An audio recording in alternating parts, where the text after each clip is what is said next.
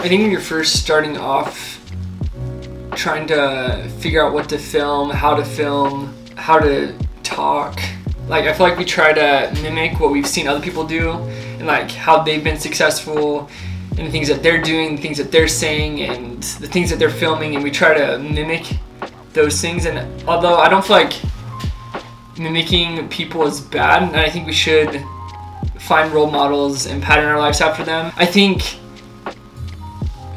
we should stop trying to be like someone else and try to be more like us. I don't know, I know for me personally, I'm always drawn to people who you can tell that they're confident in who they are and they just go for it.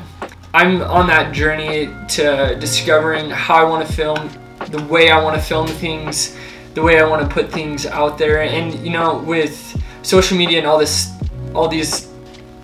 social media platforms that we use, it gets really easy to start just comparing yourself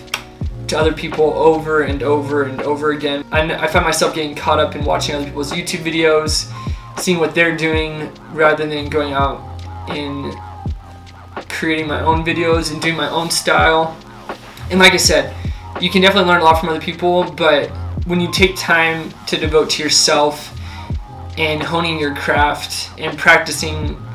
yourself, that's when you get your own style and your own way of filming and storytelling and expressing yourself. I'm on this journey of trying to figure out the best way to express myself through video, and I think it's going to come over time, but it's not, you can't find yourself by looking at someone else's life. I think that's what I'm learning.